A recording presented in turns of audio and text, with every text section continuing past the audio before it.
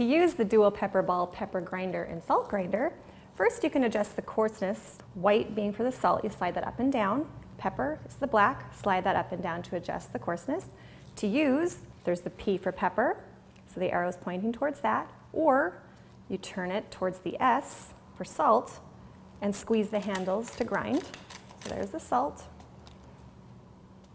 and there's the pepper. To refill, just simply twist the base,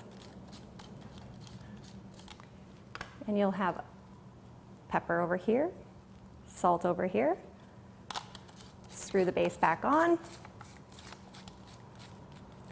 and you are ready to start cooking.